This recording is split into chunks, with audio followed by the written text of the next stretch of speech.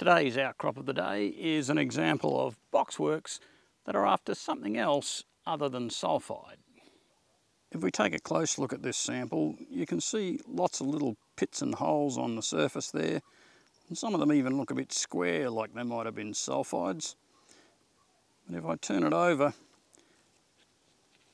you can see some of those little pits and holes on the inside are filled with some brown spongy material that looks a bit like goethite after sulphide, but it doesn't extend into the fresh rock.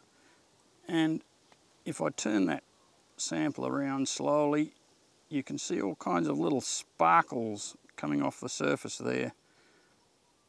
And that's because those are pieces of carbonate, mostly calcite, and the reflections are the cleavage planes on those carbonate grains.